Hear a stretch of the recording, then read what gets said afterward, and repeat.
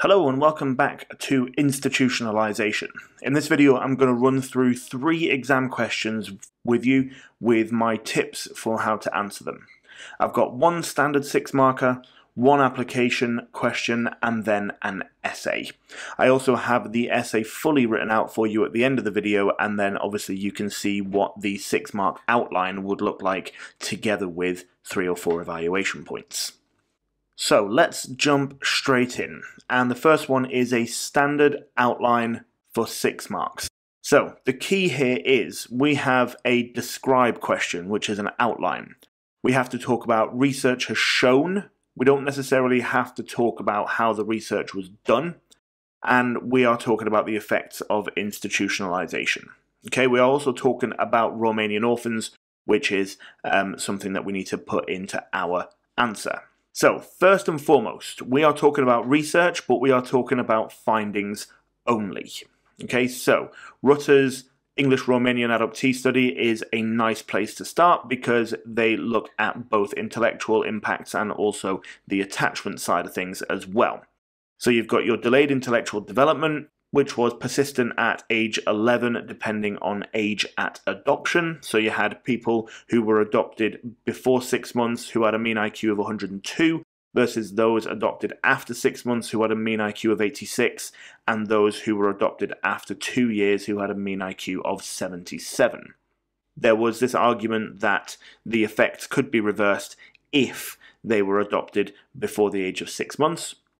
You then also have a high proportion of disinhibited attachment. Feel free to talk about the behaviors associated with disinhibited attachment at this point if you want to, and you can talk about why people might exhibit those behaviors if you want. You can even bring Xena in here as well if you want with the Bucharest Early Intervention Project. That's also fine, but remember we're talking about the findings, and also remember you don't want to over-egg it. It's 6 marks, which means you do want a fair amount of detail, but you can easily do all of that in 150 words or so, so you don't need Rutter and Xena to the same extent. A lot of one and a little bit of the other will be fine. So that is our first question. So let's move on. Our second question is an application question. This is a question that came up in one of the early AQA papers. I think it was 2017 or round about that time. It's a story about an orphan who's been recently adopted by a British couple, and effectively the story tells you that the adoptee, Anka, has been in an institution for a lot of her life, and we now need to advise the parents about what to expect. So again, like with the other question that we just did, we're going to be focusing on intellectual problems and we're going to be focusing on attachment problems as well. So there's a variety of different ways that you can go about this. I would definitely start with Rutter and the fact that he found delayed intellectual development can be an effect of institutionalization. Now, here is the thing that you have to bear in mind. You are advising Anka's parents, right? The fact that Rutter found that is great.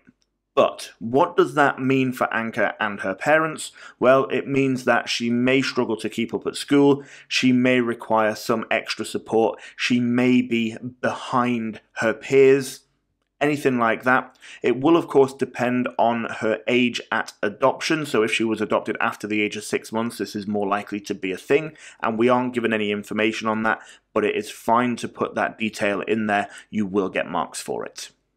Okay?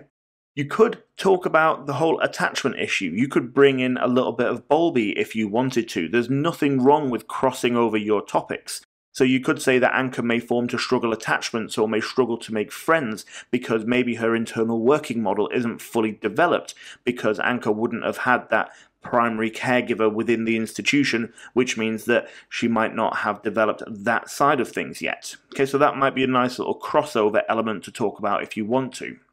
However, if you want to keep it with institutionalization and attachment, then you could say something like Anka may display inappropriate social behavior towards all adults, because that's a sign of disinhibited attachment, which is often found in children who have been in institutions from an early age. Okay, but this will also depend on her age at adoption.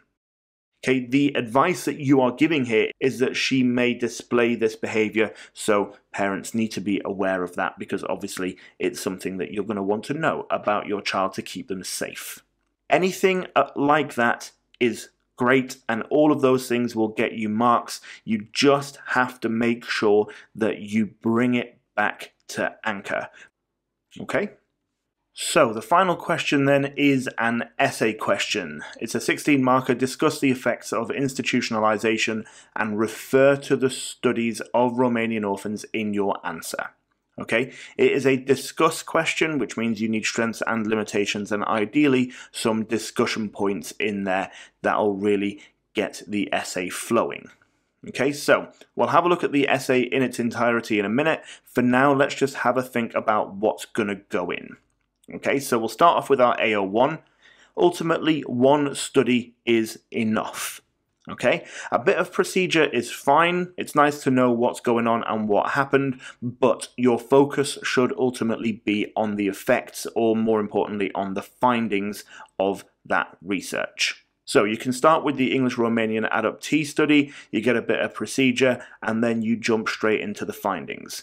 Delayed intellectual development depending on age at adoption, and also attachment problems, specifically disinhibited attachment.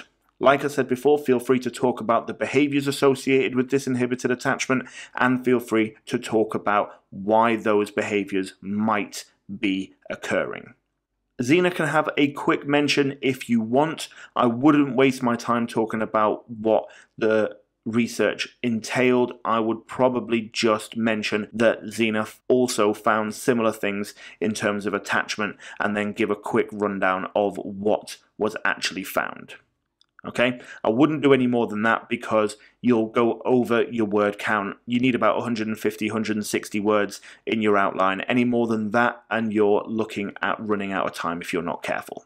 You can of course do it the other way around if you want. You can give Zena all of the airtime and only give Rutter a little bit. The only reason I tend to prefer the English-Romanian adoptee study is because it mentions both the intellectual development and also the attachment issues.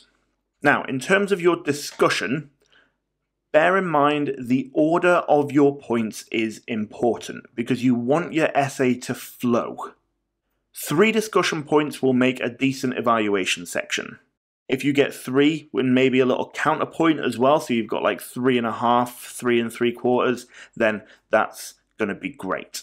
Okay, I would do it in this order. I would start off with my real-world application and how research into Romanian orphans has improved the care system. I would move on to the fact that the Romanian orphan studies were better than previous orphan studies, and then I would probably chuck my little counterpoint in there that says that actually the institutions were in fact really, really terrible, and so actually those confounding variables that we thought we'd got rid of, we might not actually have got rid of because we may have just been introducing new ones. And then I would finish it off with a really nice discussion point, which is my social sensitivity point, where I get to talk about the self-fulfilling prophecy of the research, and I get to ask the question as to whether or not the results should actually have been published or whether they're going to cause more damage than they're worth. If you've got no idea what these points are, by the way, then I would encourage you to go back to the actual video on institutionalization where I go through all of them in a bit more detail. Okay, the link to that should be on your screen now. It'll also be on your screen at the end as well. Okay, so that is what my essay is going to look like, and this is what it looks like in practice.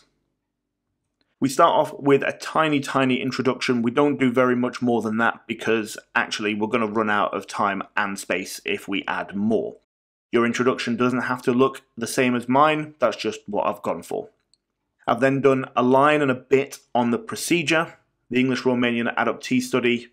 I'm not going into too much detail because again, I want to be focusing on the effects rather than on the procedure. It doesn't tell me in the question that I have to talk about the procedure, it just says refer to the studies, and that's what I've done.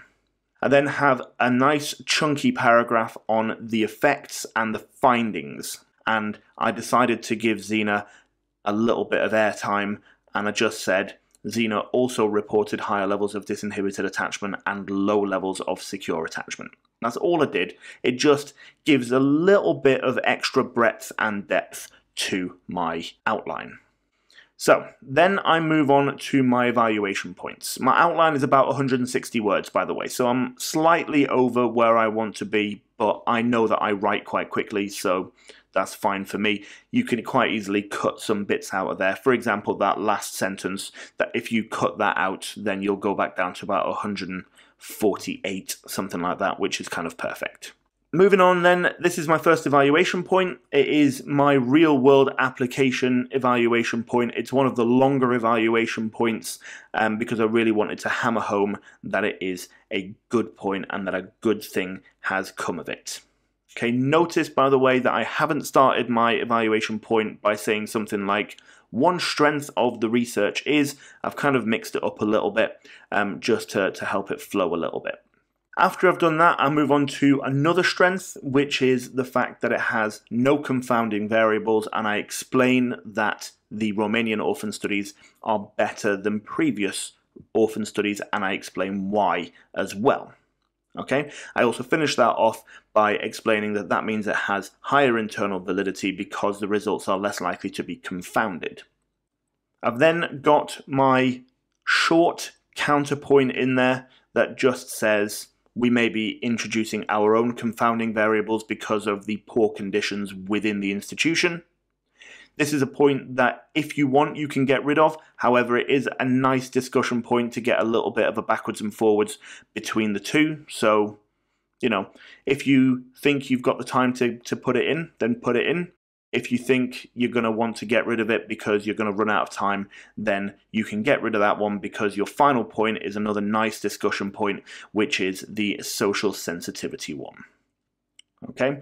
Again, notice how I'm not finishing off with one more limitation is, but I'm finishing off with one final point to consider is, and then going at it that way. Okay? Again, these are just little things that add a little bit of flow to the essay.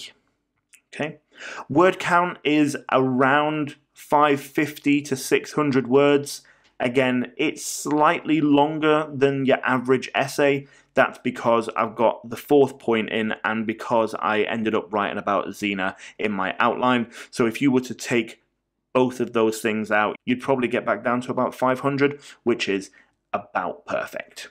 Okay, but you have to know for yourself, is essay writing a strength? Is it not? Do you write quite quickly or quite slowly? What could you take out? What could you leave in? So it's a little bit of a trial and error process, but this is roughly what it could look like. So that is the end of this video. I hope it's been useful. It's the first video that is like this that I've done, so I hope it's been helpful. If it hasn't, please feel free to let me know and I won't do another one, but I hope that going through those questions has cleared some things up for you. If you have any questions or any feedback, please pop it in the comment section below and I will do my best to get back to you ASAP. Thank you very much for listening and I will see you in the next one.